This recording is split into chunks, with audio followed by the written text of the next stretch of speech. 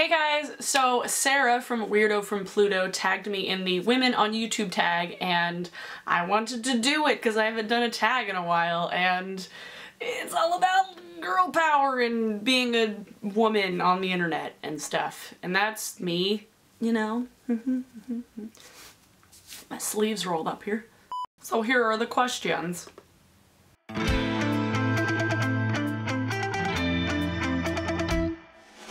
I joined YouTube probably originally back in like 2007 when I graduated high school, where my name came from, my username, abb3rz07. Spoilers, that's when I graduated high school. And I originally got it to upload like fan videos of Grey's Anatomy because I was one of those people. But I didn't start making videos until I started watching the Vlogbrothers probably sophomore year in college. I was writing a paper about a subculture, and I discovered John Green through looking for Alaska, and then I discovered Nerdfighteria and started making my own videos. So that was about 2009 when I started making videos. Oh my god, it's been 6 years. Holy crap. Except that was on my old channel, abb3rz07 without the 3. I originally switched my channel. I opened up a new one because of rifts in the Google system and I lost my AdSense. But that old one is still up and visible, and you can see all the old videos of me. All the awkward. Not that I'm still not awkward, you know. And then how would I categorize my style? Me? You know? Lifestyle. Sometimes I make beauty videos, sometimes I make music / artistic. It is a gumbo of sorts. It's a hot dish because it's all sorts of things that don't necessarily make sense when you look at them separately. You're like, why is that going into one thing? But then when you have it all together, it's like, this is warm and comforting and tasty. Yeah.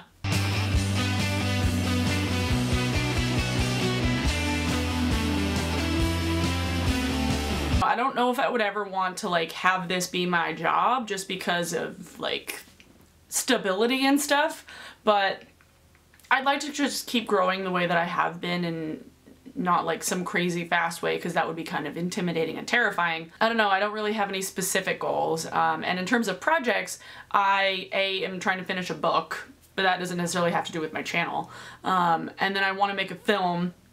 Obviously, I talked to you guys about that. I wanted to make a documentary about a band going on tour. That's probably going to happen at some point, but not any other big projects dealing with YouTube specifically right now.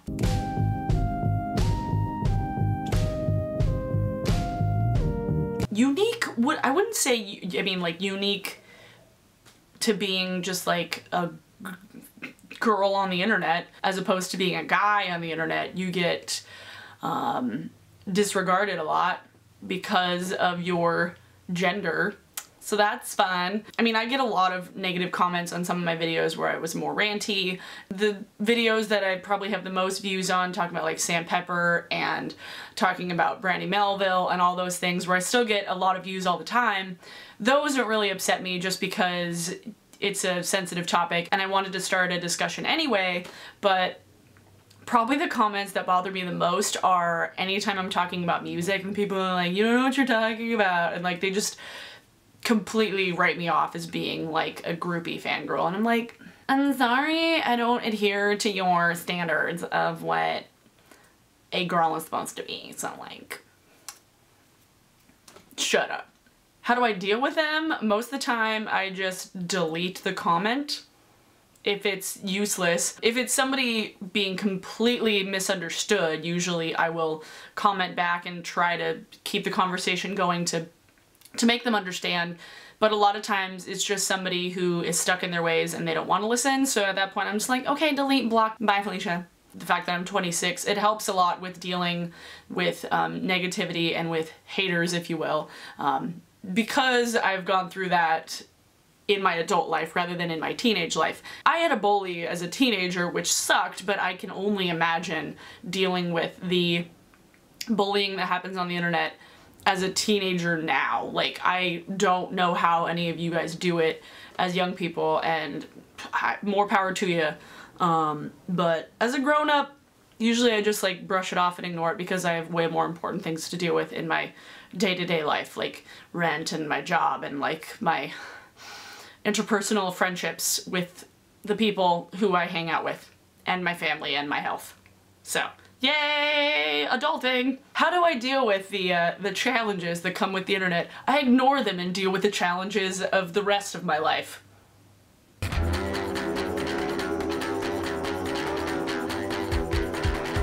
I love the videos where you guys end up commenting saying that I made your day and I made you think about things and I inspired you. Anything that gets anybody inspired makes me fucking happy as shit. So any of like the kind of spoken word things that I've done, basically the videos that get me the least amount of views, the ones that kind of reflect my emotions the most and just in a really real way, I find are the most satisfying because it's really cathartic making those videos, and while I love making the more upbeat and like over-caffeinated videos, I love making those. Like those are the most fun to make, but like being done with them, I'm kind of like, I get to fill you guys in on what's been going on, but like the ones that kind of let me get stuff out are really, really satisfying and cathartic. It's kind of the same way with like driving a long distance in the dark, or when I'm at Hot Topic and I'm just folding shirts and not doing anything else in my brain. It's a very cathartic thing to do when there's not a ton of things I have to do with my brain at the time. Is that making sense? I don't know. I don't think so.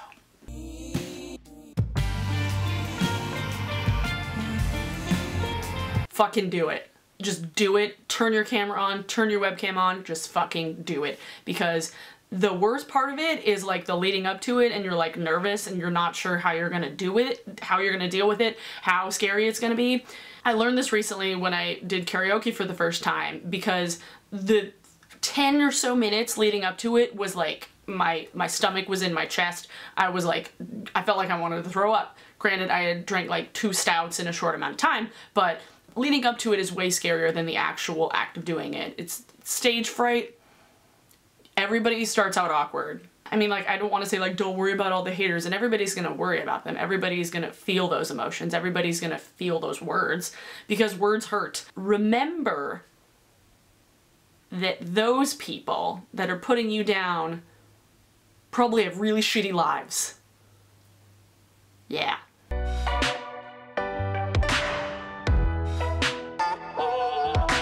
One thing. If you guys walked away with one thing, it would just be like honesty, because I pride myself on being totally upfront with you guys, even when I'm feeling shitty, even when I don't want to make a video. You guys have seen lately, when I don't want to make a video, I don't make a video. I haven't been on schedule all the time. I've been getting better, because I feel like making myself do these things helps me do other things, you know? Realness.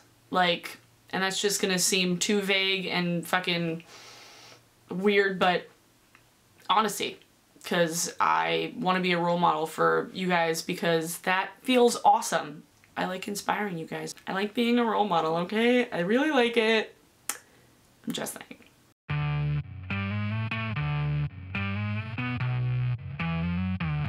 Ava Gordy, because she's fucking hilarious and real as shit. I love her. She's funny, her videos are short and to the point, and I always watch them. Like, Ava, and her style is like on point all the time. Laura Nuzeth, she is one of the beauty bloggers and friends of mine that I watch all the time.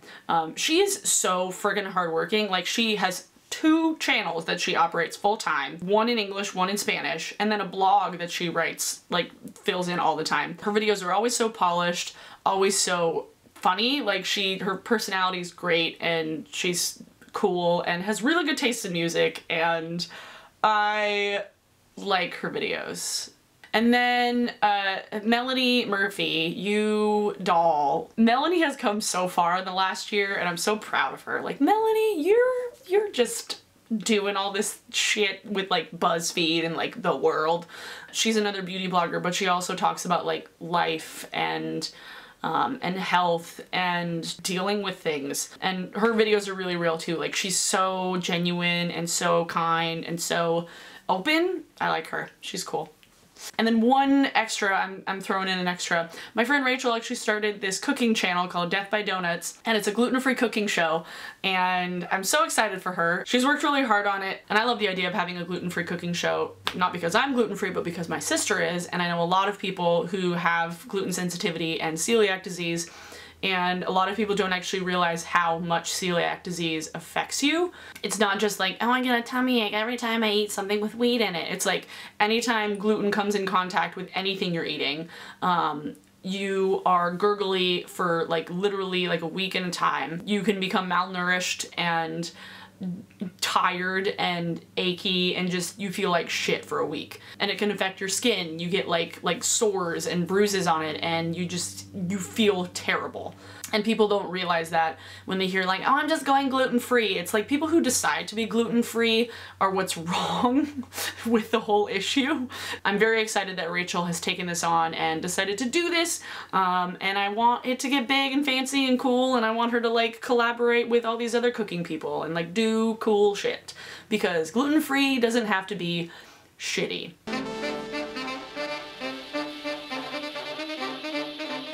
Obviously I tag Ava and Laura and Melanie, and then Rachel on her personal channel. Obviously Rachel, you shouldn't do it on your cooking channel because that wouldn't make sense.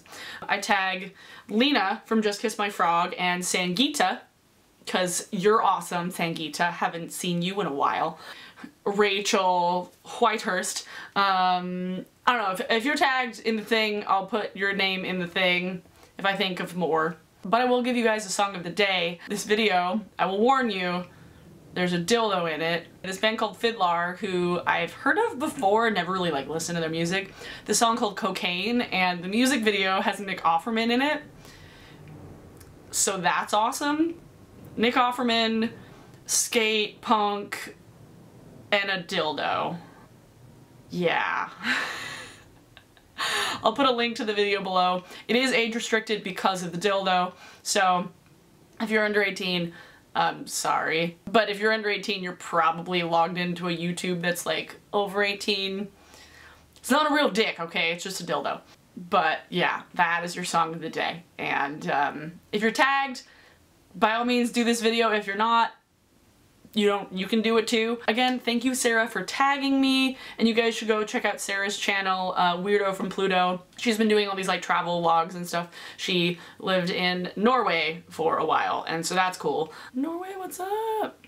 I'm Norwegian, so that's why I did that. Yeah, I hope you guys enjoyed this video, and I will see you on Monday?